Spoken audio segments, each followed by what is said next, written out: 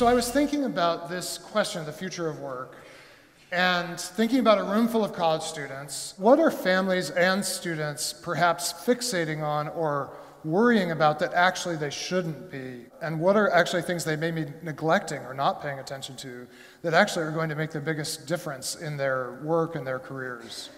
So we are at the point with my 15-year-old where we don't talk about it because he refuses to. So that's probably something we got to work on. But the one thing we have been talking about, and he has been bringing up, is he's very concerned that he hasn't demonstrated sufficient leadership. But I think the notion of leadership is being redefined. I think that leaders are used to leading from the front, and I think historically that's what we've seen. And I think the leadership model of tomorrow is side by side. Leadership is advocating for a principle or something you believe in, and leadership is, locking arms with the people beside you and bringing the whole group forward. It isn't standing out there in front and then looking back and making sure people are behind you. And so I do think that model is changing, and I think it's the expectation of a younger generation. That's great. I'm going to take a different tack. So I've been a CEO in about 5 different companies over the last 40 years. And when I went to JCPenney, one of my pastor friends, we were having dinner one night, and he said, "So what are you worried about?" I said, "I really don't like the way I sound when I talk to the people. I come on a Segway because I don't walk very well. I just don't think I sound like what they want to hear." So my friend was a communications consultant said, "So maybe I could come listen to you say this stuff to your 800 people sometime." I said, "Sure, that'd be great." So I get out the next time I'm there, he's in the back of the room, there's 800 people. I zoom out there with a Segway, I do all the stuff about the earnings, and this is what's gonna be good, this is gonna be bad, you're gonna love it, everything's wonderful. And everybody left, and I went back to the back of the room, I said, "So what do you think?" He said, "I actually think you suck." So well, you basically just told them how smart you are and how they should be really accepting you, and that's not who you are. Why wouldn't you do it a different way? Why wouldn't you love your audience, do your homework, and be yourself? And I said, "What does that mean?" "Well, if you love the audience, you're not thinking about yourself, you're thinking about them. You're not stupid, you're going to basically do your homework. But being yourself is the main thing. They're going to fire you someday if you're not yourself." And what I would say to you today as a meaningful work thing is being yourself and loving your audience is really how to run a company.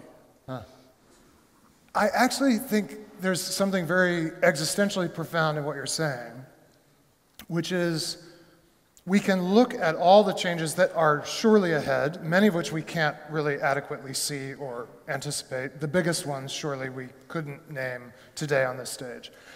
And we can either decide, well, I'm going to try to bend myself into the shape of the future.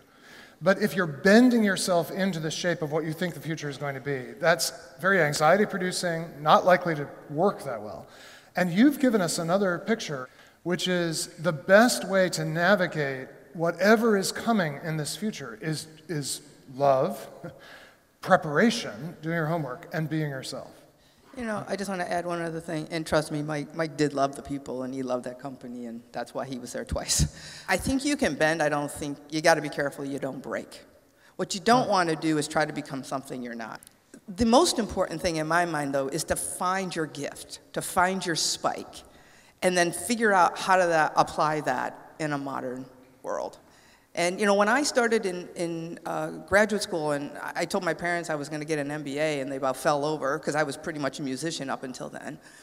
And people said to me, you're not analytical enough to be in business. You can either let that advice drive you to break, or you can use that advice to think about, okay, well, how do I negate the negatives but push into my spike of creativity? And I think, we all have a gift. And what I've tried to do even with my own children is nurture the gift and nurture the thing they show the most interest in. Trust me, there will be a way to apply it.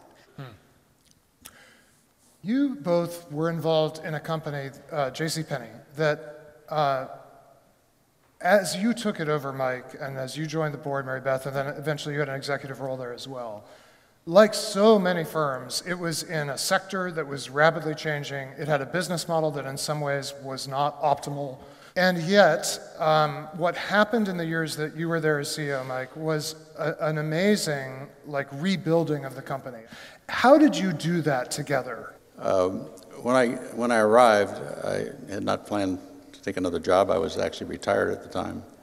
And my observation was that the 1,100 stores each had managers, right? And they only cared about their bonus. Huh. They didn't care about the company. All they wanted to know is what their bonus. So we started to talk about leadership. It's not about your bonus. It's not about being a manager. Huh. Managers manage things, but leadership is really more longer term. So 3 years, 5 years. To do that, you have to envision what the company should be like during that time. So getting each store manager to think about how would they think about their business if they owned it. And as a result, the company went to the 110 years at the company. It was the most successful period of the 100 years because the team basically embraced it as theirs. Huh. Moving from just a very narrow focus on what am I going to get out of this, what's my bonus, to what's the purpose of the whole environment that I'm in, and how do I contribute to that? Right. Yeah, I really couldn't agree more with Mike. I think this is getting to be a much more important part of a company's value proposition, if you will, to people entering the workforce, and that is, what does the company stand for, and how does the company purpose align with the individual's purpose? I see it at the Hershey Company because I see the founder mentality of Milton Hershey, and the fact that 30 cents of our dividend, every dividend dollar that we make, going to support the school in perpetuity for underprivileged kids. That's the reason we're pulling into the parking lot in the morning. And when it's a bad day, that's the thing that pushes me to work a little harder. So I do think there's this commonality of values and purpose that can propel organizations and groups of people forward. And it's just finding that common thread and being able to take advantage of it. I want to say this so I don't get cut off by the time. Yeah. But my finest opportunity at JCPenney was finding Mary Beth. She was a director that had never been a director. She came on the board, not only took full responsibility for being a board member, but she ended up being the chairman of the corporate governance committee of the company during the toughest part of JCPenney's existence. So she's a rock star. Okay, so I have to say something now. I had been with General Foods for 5 years when I had a performance review. And this is how it went. You're good. You're very good. But you're not white and you're not male, and it shouldn't make a difference, but it does. Wow.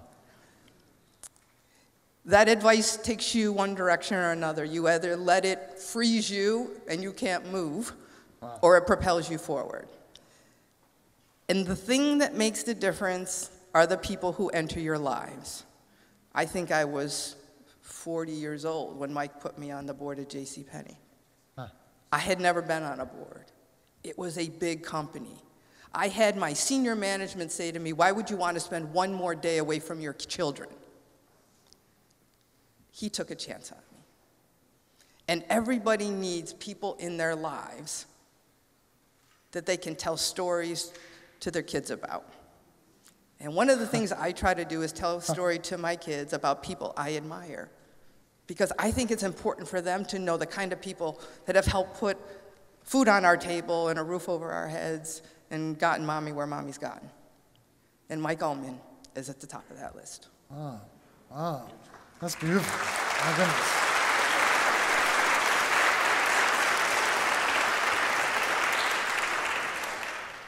So I came in, maybe many of us thought we'd come in and have kind of a technical conversation.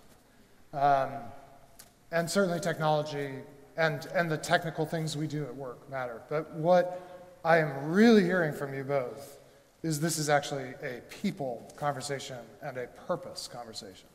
We will come back in 2030 and have you on stage again. We'll see whether there are any jobs left. Yeah, good luck with that. But I'm guessing